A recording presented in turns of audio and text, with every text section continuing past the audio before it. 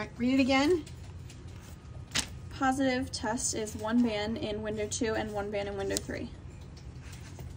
And what kind of test is this? Parvo. And how much do we hate parvo? A lot. A lot. But guess what we have? Parvo antibodies. Woohoo! So, if you are rescuing a dog, here's my advice. Every single puppy should have been vaccinated the minute they get into rescue. I vaccinate them again a week or 2 later because we hate parvo. Parvo is just the worst, the worst, the worst, the worst, the worst. They were gonna come home. Hi everybody, it's Dr. Magnifico and this is Molly. Molly is weighing in today at 8 pounds and we think she is how old? 9 weeks. 9 weeks. And where did she come from? She came from a rescue from Baldwin area, but they got her from Antigua. Okay. Okay. And how did you find her? So through a friend was fostering her, and so we adopted her on Friday night. Okay. Today's Monday. Yep. So we got her Friday night. She was fine, eating fine yesterday.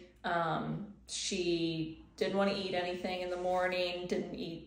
This morning? Yesterday morning. Yesterday morning. Okay. Friday night, Saturday were fine. Okay. Saturday or Sunday, didn't want to eat anything for most of the day. She threw up a little bit of dog food, small pile. And then later in the day, threw up a little bit more. Drank a little bit of water, but still not really. We even tried to give her a little dog treat. Nothing during the day. At night, she ate very little and had like her stools were more runny like that, you know, not real runny, but soft and a little more like diarrhea. Okay. The rescue told me this afternoon that her sibling tested positive for parvo and to get checked out. Okay. Okay. So a couple things to note. Parvo really happens to these dogs somewhere, I would say the 6 weeks old. I've seen it like 2 to 3 months old. You know, for as much as no good deed goes unpunished, right? And these rescue guys are always the ones that I worry about the most. I really strongly believe in all of these rescue puppies should be in a 2-week quarantine. So they come in through rescue, they have a 2-week quarantine, the mom gets vaccinated, the puppies get vaccinated because they shouldn't be adopting them out until 8 weeks old anyway. So if you're getting them at 6 weeks, they get vaccinated at 6 weeks.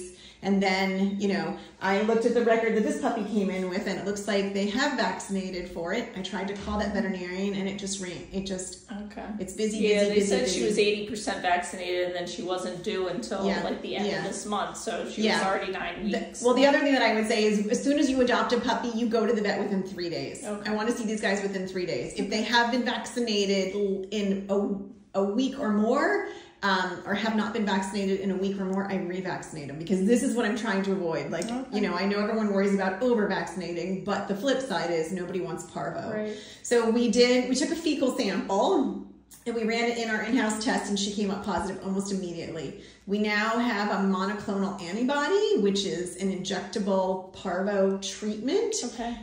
It really has reduced the cost of these guys. So up until this came out, it reduced the cost estimate would be somewhere $2,000 to $6,000 if she was going to the ER. It has now reduced it for her to about, well, the treatment is about $500. Okay. We still have blood work and we're going to give her antibiotics and what we call supportive care, but it really is a way that we call it treat and street these guys and actually give them a much better prognosis than they would have otherwise. Trying to manage these guys on a budget in the past was trying to keep them, you know, sub-Q fluids, nausea medications, trying to keep their blood sugar high enough when they're not eating or they feel bad. And the prognosis was still really pretty poor for a lot of them. So a couple things. If you're getting a rescue dog, make sure that they've been in quarantine for 2 weeks.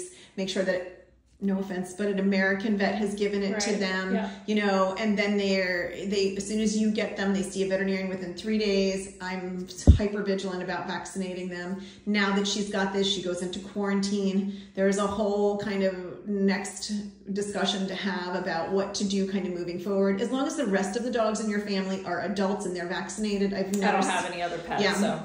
Okay, good. But for those people that are bringing Yes. a puppy in, keep the rest of your herd vaccinated. We always have that 2-week quarantine for any new pet that we bring in, and then for Molly in particular, this is going to be hopefully a good trial run of our new monoclonal antibody for parvovirus. The first thing that I would say, most of these guys get depressed first, so quiet, depressed first, nauseous or not eating, and then the vomiting, the diarrhea follows. So if your new puppy is seeming lethargic and not eating, really go get them tested first of all. If they test negative and you still think it's, then test them again. Sometimes it takes a little while for the test. That's something we learned from COVID too. Just because your test says negative doesn't mean that you don't have it. So we're going to keep you posted on little Molly and wish her the very best of luck. I know you don't feel so good.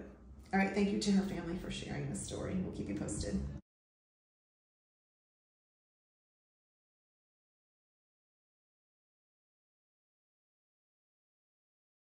Feeling better? You're lifting your head up.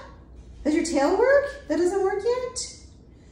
You're feeling better? So Molly got the parvo treatment yesterday and we're doing better. I called this morning because I could barely wait to get into work this morning and check on her. She's a rescue, and these are the guys I really worry about, but we're doing better. We're eating, no vomiting, no diarrhea. We're still a little quiet, but I'm glad you're better.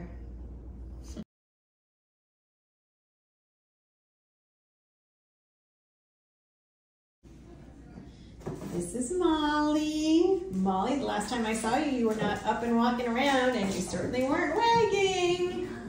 This is our little monoclonal antibody parvo treatment puppy, our tongue twister.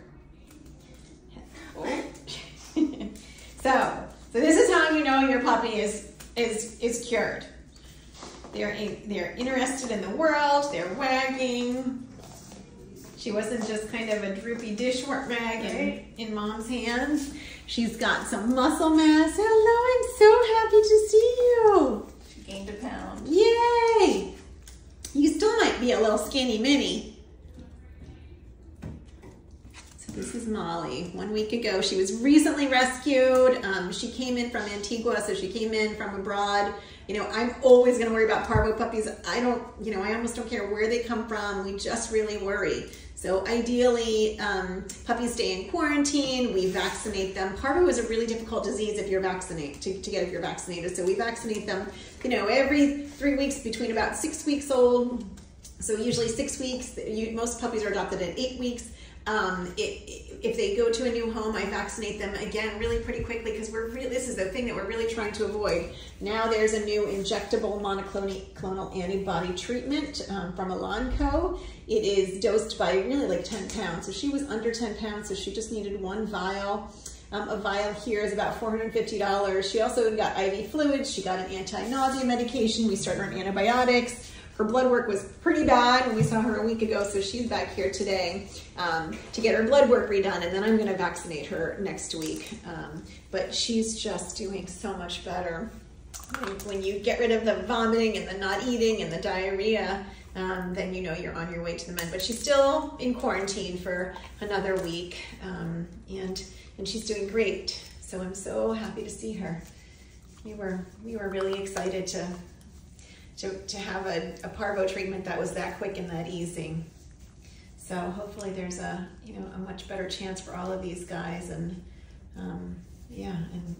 may I never see another parvo puppy again. But if we do, now at least we have some better options for them. So this is little Molly.